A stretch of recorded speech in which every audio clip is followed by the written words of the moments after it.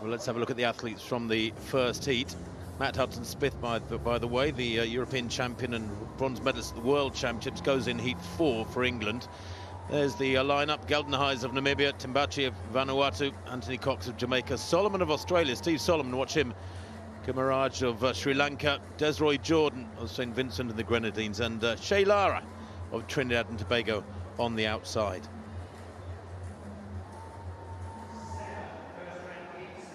So with only 3 non-automatic qualifier spots, that's make the first 3 or you're not going to make it through to the semis is really the message. There is Shea Lara, 46.92 man this year. He'll be running blind. His personal best was last year, 46.4.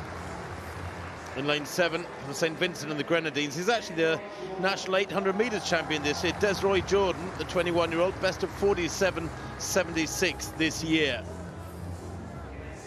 In 6, Kalinga Kumaraj of Sri Lanka, 3 times their champion and the reigning champion. Set his personal best, actually, but back on the 23rd of April. He hasn't raced since the middle of June. In 5, the very experienced Australian Steve Solomon, 8th in the Olympic Games in London 2012. Remember that, 10 years ago now. A semi-finalist in Tokyo last year, and he holds the Australian record for 400 indoors at 45.4. Good athlete. There's Anthony Cox of Jamaica. Had COVID in Eugene, but was able to compete in the heats of the 4x400 for his nation. Came 3rd in the Jamaican Championships earlier on this summer. There's Obedia Timbaki of Vanuatu. Went out in his heat for the World Championships, the 19-year-old, best of 52.85 this year, and that is his lifetime best. And then in 2 is Ivan Dani Geldenhuys of Namibia. 21 in a few days' time, the South African semi-finalist in the African Championships in Mauritius back in early June, but he hasn't raced either since early June, the 20-year-old Geldenhuys.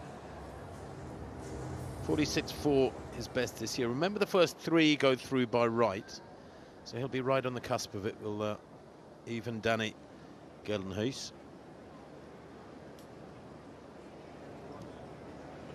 On your marks. Reigning champion is Mokwala. He's up Mokwala of Botswana. Indeed, his teammate Babaloki Thebe took out the silver on the Gold Coast back in 2018. So the first heat of 7 then in the men's 400 metres. Geldenhuys in 2, Timbaki of Vanuatu in 3, Cox of Jamaica 4, Solomon of Australia in 5, the Sri Lankan Kumaraj in 6, Jordan of St. Vincent and the Grenadines in 7, and Lara, Trinidad and Tobago in lane 8. Set.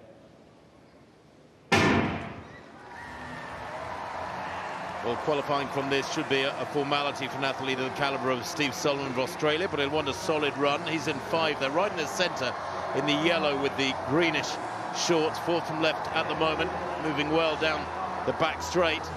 And actually quickest away is Kumaraj of Sri Lanka, really quick through the first 200 in that blue strip. He's a 45.8 performer this year, but he leads at the moment by quite some margin. Solomon going okay right in the centre. Inside him, the Jamaican vest of Anthony Cox is moving well around the second bend as they come into the straight. Kumaraj has given 101% through the first 300. Now he's chased down by the big figure of Cox, the Jamaican, who looks very strong for the last 50. Solomon follows him through, and he's under real pressure here for 3rd place, and I think he just loses out there to Geldenhuys of Namibia, who gets 3rd spot. It is the first 3, remember, who go through by right. And I think, despite giving everything for the first 380, it was nearly enough. Kumaraj of Sri Lanka might just have got run out of it. It was very tight at the line. No doubting the strong finish and fine form of Anthony Cox. Maybe a little bit frustrated after not being able to give his all in Eugene a couple of weeks back because of COVID. But he wins in 45.51. That is only a couple of clicks outside his lifetime best from earlier on this season. And Steve Solomon, 45.98, a solid 2nd for Australia. And it was Ivan Dani Geldenhuys of Namibia who took 3rd place, 46.51. Kumaraj will have to wait and see, but 46.53, I'm not sure it'll be quick enough. Desroy Jordan of St. Vincent and the Grenadines, a personal best for him. Significant leap forward, 47.29. Oh, I was absolutely willing the Sri Lankan 3rd from the left here as we look at it to get himself home in the top 3. It was a really bold piece of running because he knew the likes of Cox of Jamaica, and Solomon, who seems to have been around for a lifetime, made the Olympic final. Must have been a teenager then, back in 2012. The Sri Lanka knew that they would be coming and closing, and that he'd start wading through treacle towards the back end of the race. Geldenhuys did really well to come through in lane 2.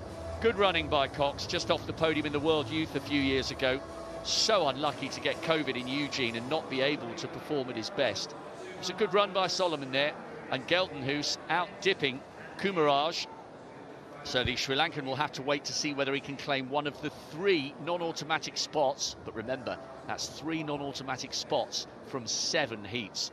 Good running by Cox, 3rd in the Jamaican National Champs. Just to make it as any level of international in a Jamaican sprint event shows you the calibre of the man we've just been watching, just off the podium in the World Youth, and he'll be absolutely determined to remind everybody what he could have produced in Eugene had COVID not brought his aspirations at the Worlds to a premature end. Well, there it is. You can see the fine form of Anthony Cox. Bottom of picture. Working hard with the arms there, and that is very nearly a lifetime best, and I think there's considerably more to come from the 21-year-old. Solomon of Australia in the dark glasses, moving well, and you can see the effort from even Danny Geldenhuys. Here he is with about 40 to go. He's way back in 4th, but he keeps battling away. Kumaraj by far the smallest of the 4-inch shot, just tying up the stride length going, the knees not coming up over the final meters, and he just gets out dipped by the Namibian, giving himself an early 21st birthday present in effect. There it is. Anthony Cox wins for Jamaica, 45.51, a lovely big capital Q beside his name. Steve Solomon likewise for Australia in 2nd place, and Geldenhuys of Namibia taking that precious 3rd spot by 2 100ths of a second of Kalinga Hua Kamaraj of Sri Lanka.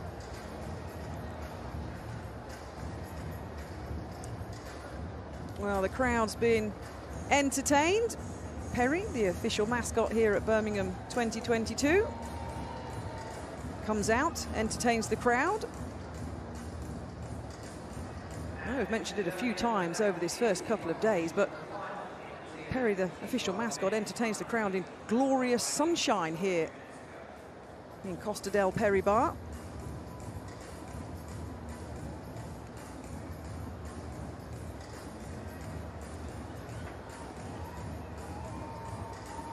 So the athletes are warmed up and ready. Going to heat number 2 of the men's 400 metres.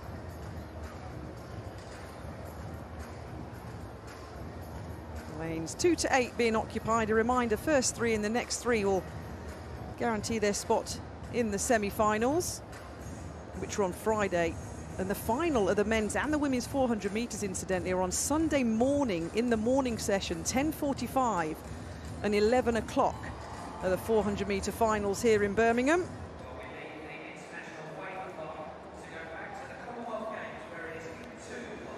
So starting in this second heat, Zong Yang Tan of Singapore will start on the outside, 47.44 at his best. That was back in 2019, no season's best for the 28-year-old.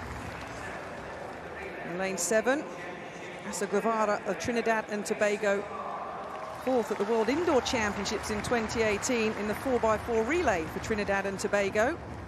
45.86 this year. In lane number 6, Nathan Allen of Jamaica didn't finish the World Championships a couple of weeks ago in his semi-final. 45.21 this year. Leongo Scotch of Botswana, 6th at the World Championships in Oregon in that 4x400 metre relay. He started in lane number 5. Emmanuel Wanga from Papua New Guinea and started in lane number 4. The 22-year-old, under 48 seconds at his best. Just outside of that time this season. Lane number 3, Alfred Conte of Sierra Leone. Another athlete we don't have a season's best for, but under 49 seconds. Is a lifetime best for the athlete starting in lane number 3. And Alexander Bok of Namibia holds the area record that he ran at altitude this year 45.8 is the time he's clocked in 2022. So should be centre lanes here, 5 and 6. Scotch and Allen, the Botswanan athlete, in good form. Botswana, of course, celebrating because in Cali at the World Juniors just yesterday, Letsile Tobogo lowered his own World Junior 100-metre record to 9.91 seconds. So some good running by Botswana around the world. And Scotch in lane 5 is going to hopefully continue that here in this second heat. First 3 guaranteed a place in those semi-finals. Keep your eye on Scotch and Allen in lane 5 and 6. So a slightly longer hold by the starter, but we do get underway. And indeed, the Botswanan in lane number 5, Leongo Scotch going well. 45.25 this year. The All-African Games champion 3 seasons ago, moving nicely in the familiar colours of Botswana. Nathan Allen, the Jamaican, moving nicely in lane number 6. There's no effort here from Allen, the Jamaican, in lane 6 at the moment. He's having an absolute stroll. Conte of Sierra Leone trying to keep in the mix in lane number 3. But Allen of Jamaica not even out of third gear here. Guevara of Trinidad and Tobago looking to get an automatic spot in lane number 7. Scotch of Botswana will finish in second. 45.17 seconds. That was very, very impressive. Well, the Jamaican, I mentioned, in his semi-final at the World Championships in Oregon, didn't finish. Wow. Somebody's arrived in Birmingham, Tim, in very, very good form. I'm absolutely astonished, Kath, at how relaxed. He looked like he was strolling around that top bend, and then when he came into the home straight, he just upped his game a little bit, started working hard with the arms, knees started coming up, and as Botswana's Scotch inside him accelerated, so he accelerated almost effortlessly. It's one of the most relaxed 45.1s I've seen in a long, long time. I think that will, as a former 400-metre runner, go down for him, Nathan Allen, as probably one of his best runs ever. It wasn't reflected in the time that he ran, but again, it's the way that he ran it. He's a 44.13 athlete at his best. Let's not forget, the Jamaican is world class, just outside the 44-second barrier. But look at this replay, Tim. Is what caught my attention from the gun down the back straight. He's absolutely loping. The Botswanan, to be fair, isn't putting much effort in either, Scott. But that's caught my attention, that has, and the Jamaican is doing nothing on the top end. And it's a season's best too, Kath. I mean, this is the thing. He's hardly using his arms here. It's like they're tied to his hips there in that yellow vest. Very relaxed. And then here, this is nice. There's this transition. Just as he leans into the straight, there he goes. Starts working with her hard, pumping a little bit harder. There's something more Bolt-esque about how relaxed he looked. Well, from Spanish Town in Jamaica, the black, green and gold are going to have enjoyed that one. And the other 400-metre runners in the heats to come here at the Commonwealth Games know that Nathan Allen, the Jamaican, is in form and is definitely going to be in the mix. That was very, very good running.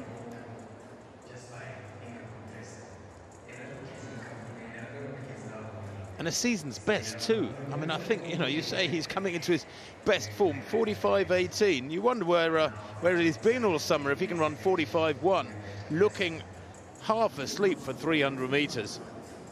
Yes, you said quite right, he's a 44.1 person, but I would have said off the back of that, Kath, you know better than us, you're a 400-metre specialist, but I would say off the back of that, he's in PB shape. Yeah, it's a tough one with 400 metres, because how many times we've been at major championships and seen people shutting down with 60 to go or not really committing around the top bend and running fast times, and then when they come back under pressure and try and execute in different conditions, don't replicate it. But that is a very good sign from the Jamaican, and the likes of Korea of Kenya, the likes of Matt Hudson-Smith of England will definitely take note at how easy that 45.18 season best clocking was for Nathan Allen. Scotch, incidentally, did come through for second and Guevara in third. Wow, here we go, the men's 400. The home favourite of England's Matt Hudson-Smith coming up in a later heat is going to have some competition here on his home track. And it could come in the form of that Jamaican run there. Very, very impressive. So confirmation of heat number 2. Nathan Allen of Jamaica. Easy as you like, 45.18 seconds. Scotch and Guevara, as I mentioned, also automatically through to the semi-finals. Well done, Conte, a personal best in 5th, 47.12. That's one of the best runs I've seen so far over the couple of days. It was absolutely effortless for low 45s, absolutely brilliant. That's Kyle Gale, studies at Kansas State University. He's just keeping himself nice and warm, which is pretty easy. The weather's playing ball this lunchtime after smashing down with rain first thing this morning. The weather is superb. That's Tansey of Papua New Guinea. 23 degrees now, perfect weather for sprinting. He had a PB, Tansey, earlier this year, 47.9. By the way, Conte, Catherine mentioned his PB, the Sierra Leonean athlete, in the second of the 7 heats. 47.12 is the third of the non-automatic times, but of course we still have 5 left to go. Moresi, we just got a glimpse of him in 2, and this is Nathaniel, semi-finalist in the African Champs. The Nigerian will be second from the outside. Really disappointing for Nene, the South African, who doesn't start in 6, semi-finalist at the World Champs in Oregon, and he would have fancied his chances of getting in the shake-up for the semis. So no South African in 6. Nathaniel, though, in 7, and Moresa on the inside for Kenya in lane 2, arguably among those to watch, along with the Barbadian Kyle Gale in 4. How about that 45.18 though from Nathan Allen? Absolutely effortless. Right then, Michael Francois of Grenada, national champion over the 800 metres as well, so watch for him coming through late on. The 23-year-old is in PB shape this year, might need to be again. Samson Nathaniel, a semi-finalist 4 years ago on the Gold Coast, and made the semis in the African Champs in Mauritius. Could he get close to 45 seconds here today? Nene is not there in 6, so it's a long walk for the camera crew into Ken Reyes, the Turks and Caicos. Season's best of 53 seconds. He's not quite in that PB shape. Certainly what we've seen this year. Kyle Gale then, a PB in Texas, 45.4. The Barbadians are riding high with their 400-metre running. Sade Williams has gone well already today for them, and they have Jonathan Jones going in the last of the heats.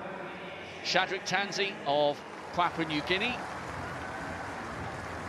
PB in Saipan earlier this year. Can he break it again here? Track is fast and people seem to be enjoying these conditions. Will that be the case for Boniface Moresa, semi-finalist in the World Champs in London, a former World Junior finalist, and 5th in the World Indoors back in 2016. Confirmation that Conte of Sierra Leone occupies the slowest of the 3 non-automatic spots at the moment, just outside 47 seconds. Moresa, Kenya in 2, Tansey, Papua New Guinea 3, Gale, Barbados in 4, Reyes, Turks and Caicos 5, a gap then to Nathaniel of Nigeria in 7, and Francois of Grenada will be on the outside in 8. Top 3 coming back for the semi-finals. You can hear a pin drop here in this fabulous arena. A fantastic day for world-class sprinting.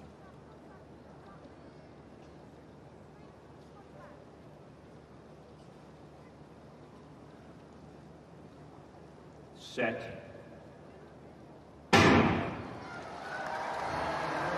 Well, Nathaniel's got a good target in Francois outside him.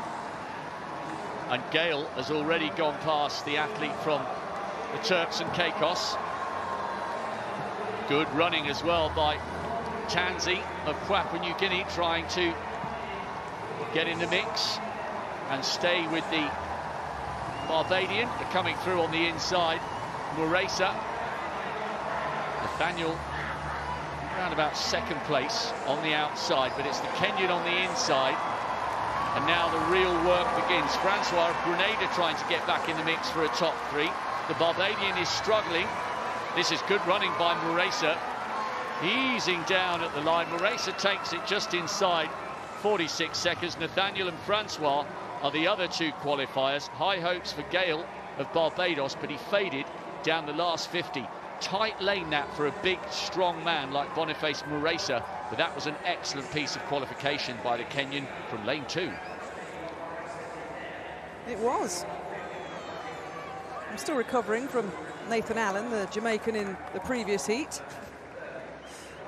which we've mentioned about 5,000 times of how impressive it was. But that was a competitive heat, wasn't it? Mwesa, as you say, Rob, in lane number 2. Big Q, 45.91.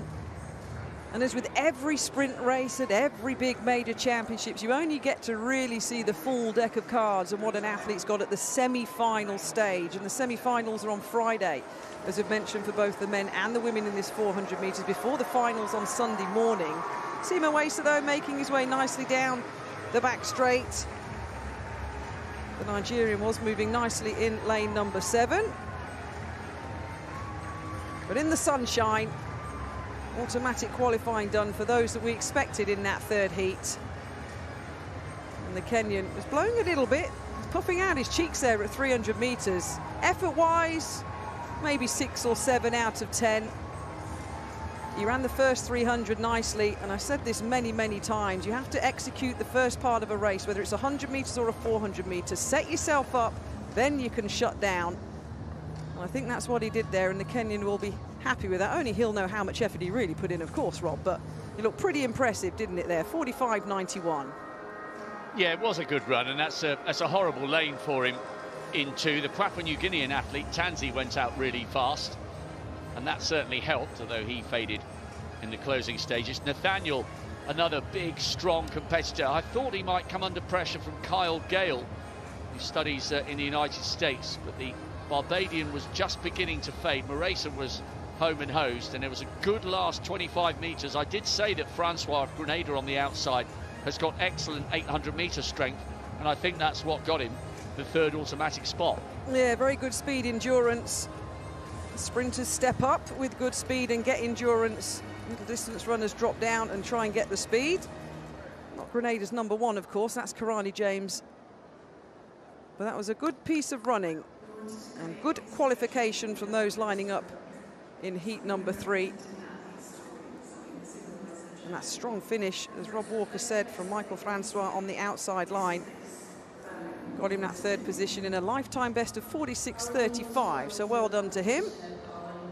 But a nice little lean back from the Kenyan there, Rob, nice and easy. Yep, part 1 of his mission is complete. He's got himself into the semis, along with the likes of Cox and Allen from Jamaica. Solomon, the former Olympic finalist, is there, and so too is Boniface Mwesa.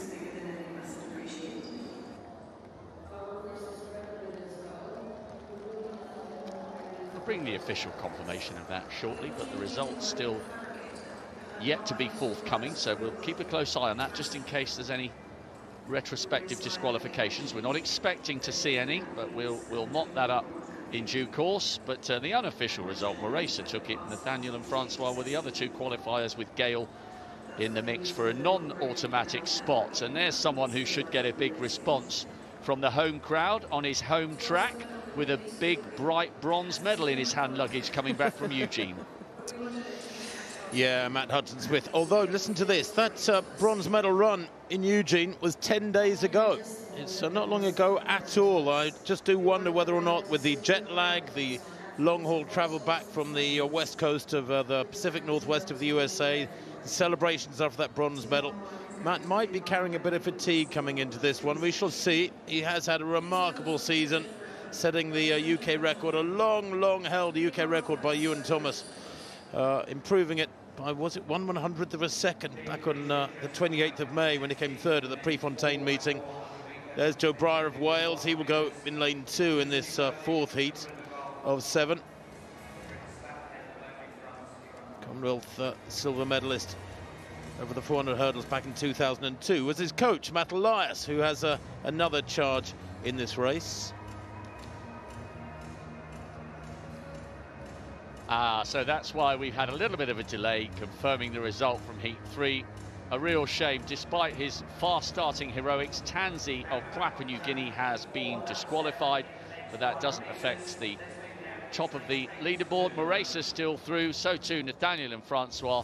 Gale will have to wait and see whether that time is good enough for one of the non-automatic spots, with a very quick heat to come. There's the lineup for Heat 4. Breyer goes for Wales in 2, Hudson-Smith goes in 3. One of the favourites, of course, the World Championship bronze medalist from 10 days ago. Let's have a look at the athletes in slightly more detail now. For Sheikhu Sherif of Sierra Leone goes in lane 8. Best of 48.74 this year, that's all. But it is a 45.7 performer. I wonder if he can find that 45-second form from lane 8. Bakar Tednap Sangu of Cameroon goes in lane 7, a 46.29 performer this year. Has the national record of 46.03. There's Dubem Amene of Nigeria. He's only 19, went out in the heats of the World Juniors last year, but 45.51 is his lifetime best from earlier on this summer. In lane 5, inside him is Guernsey's own Cameron Chalmers, also coached by Matt Elias.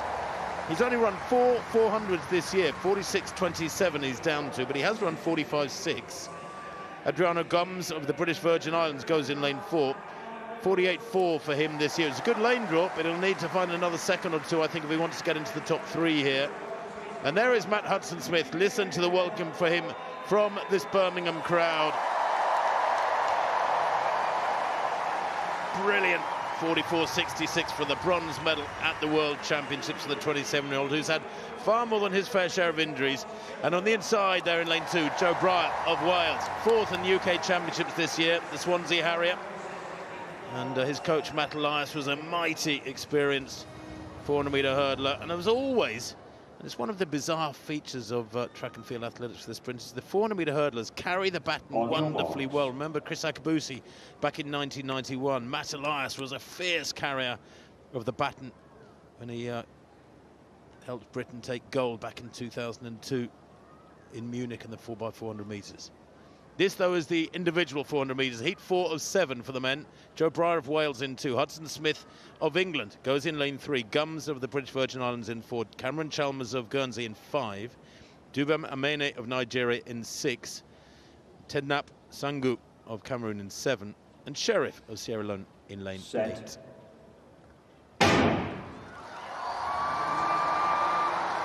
Glorious sight. The sun's still pouring down now. The sky about 90% blue. The track about 99% blue, apart from those white lines separating these 7 athletes. Hudson-Smith, their 3rd from right in the red and white of England, going well down the back straight, has that lovely barrel-chested forward lean to his style and moving really well around the second bend at the moment. Also going well for Nigeria in the green vest is Amene. He's looking strong in 6th. As they come into the straight. Hudson-Smith, that rolling technique of his, almost looks like he's falling forward. It's a wonderful sight. Bryant coming through strongly for Wales in lane 2. It's going to be Hudson-Smith. Bryant challenging for 2nd.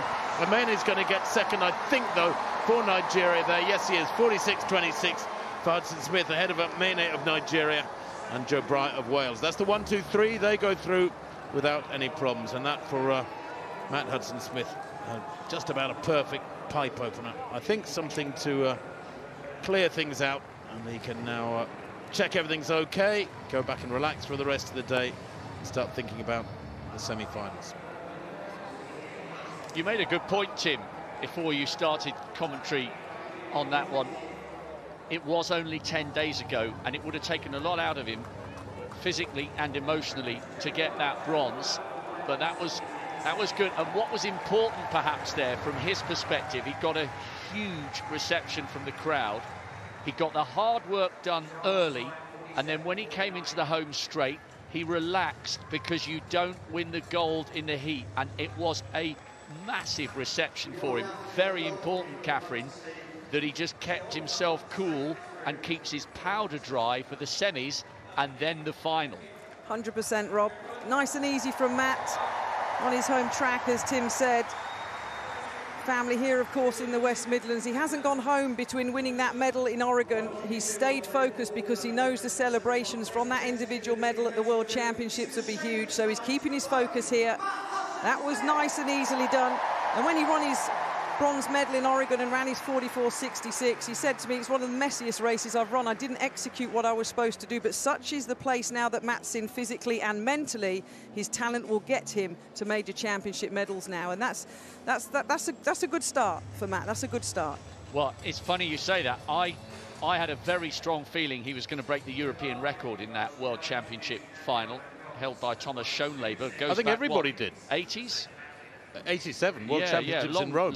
Anyway, he knows he's got his work cut out, because I know we keep mentioning about Alan the Jamaican, that he's produced the most eye-catching qualification so far for the semi-finals. But nonetheless, that was good work by Matthew Hudson-Smith. And and you mentioned again, Tim, what a really good run from the inside from Joe Breyer, clawing his way back up into an automatic qualification spot.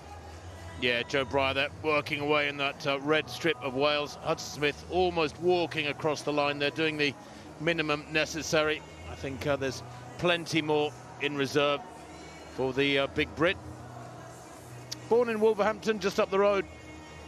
Matt Hudson-Smith, coached by Gary Evans, and of course a clubmate of Catherine Merry, based here at the Birchfield Harriers home track.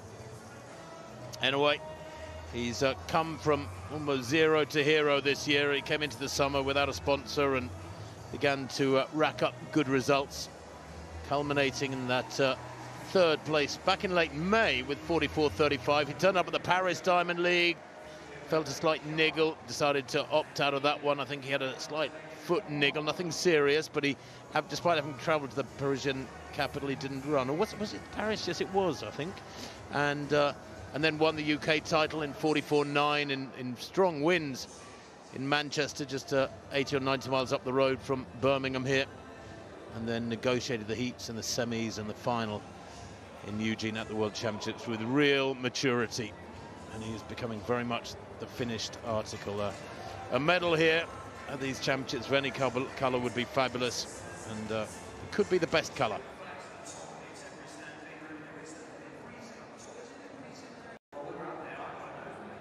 There it is then, Hudson-Smith, 46.26. He's got another couple of seconds in hand almost. Dube Mamene of Nigeria looking just fine and qualifying through to the semis. And